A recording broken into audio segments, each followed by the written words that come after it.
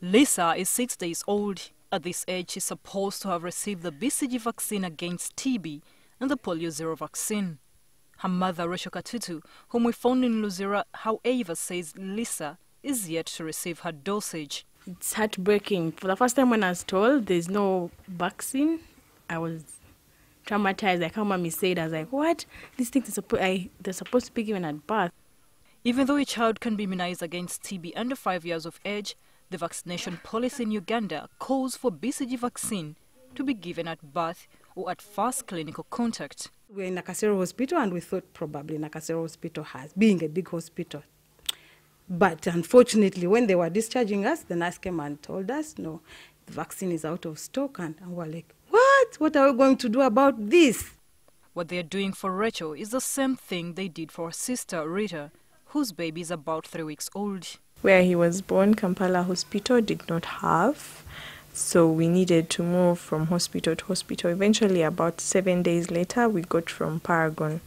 She had to brave the morning cold to be the first on the line, but at the same hospital, her sister hasn't been as lucky. They said, new baby? Yes. BCG? Yes. Unfortunately, it's out of stock. Rachel is still on the hunt. Calling people, maybe cousins who are doctors, nurses, and inquiring if they know places with vaccines. And that hasn't helped? No, it hasn't. She now has a calendar for some of the hospitals and is already planning her rounds. Wednesday she'll try Bugolobi, Thursday Paragon, and a health center in Bunamwaya. Networking is what keeps her on her toes, with a bit of hope. We leave our numbers wherever we can. Someone can call you and tell you, we heard it's at this hospital, so you rush there. 2 newborns in this family, and each has been struggling to get vaccinated. The parents say that they would appreciate a little more information from the government about where to get the service.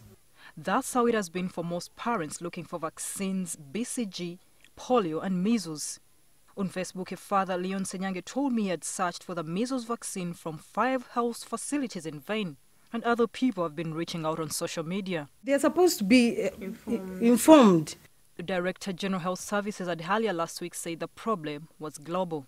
The big factory that manufactures these vaccines was undergoing a standard upgrade. And so it closed down, and smaller factories were then tasked to manufacture these vaccines, but their capacity is not adequate. However, says Uganda has enough stock with the national medical stores, confirming to be able to take the country right through February. Central, we are now doing the whole of Eastern, and we are winding it up. Tomorrow onwards, we are doing Central like that continuously. Uganda has made great strides in immunization, but shortages at different facilities may drag the country back. Diseases such as TB are on the rise in the country, and in 2013 globally, over 500,000 children between 0 and 14 years of age fell ill with TB, according to WHO. About 80,000 died. A report released this month from WHO also says that progress towards eliminating measles is stalling because vaccination is decreasing. Florence Alimba, NTV.